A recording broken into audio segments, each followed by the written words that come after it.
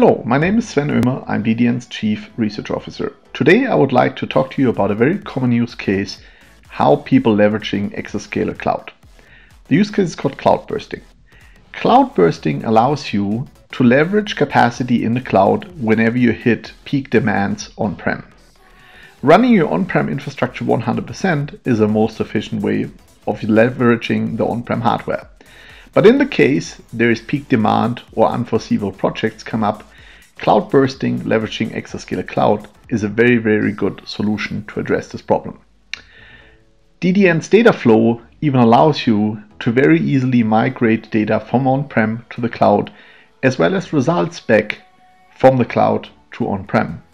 It also allows you to move data into a cloud-based object store if you want to store data away for a short period of time while you're not actively using it in the cloud, and you can retrieve the data back whenever you resume with your cloud bursting project.